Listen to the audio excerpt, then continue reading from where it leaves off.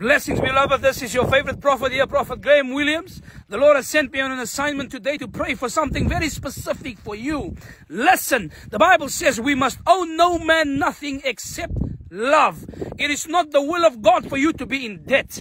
God wants you to prosper. The Bible says that a man must prosper as his soul prospers. In other words, you need deliverance in your soul, in your intellect, in your will, in your emotions. When you are blessed there, when you are delivered there, you will prosper financially, you will prosper emotionally, you will prosper in every area of your life. But I want to pray for you specifically in the area of finances. The Lord is telling me to pray for you now. Receive financial breakthrough.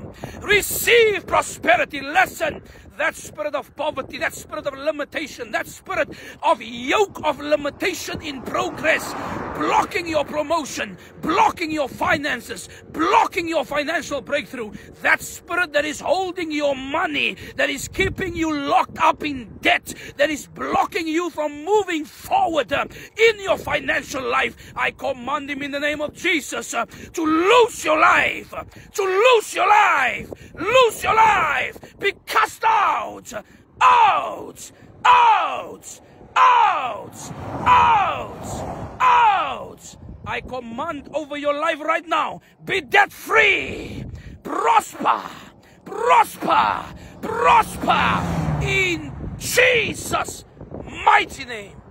Amen, amen, and amen.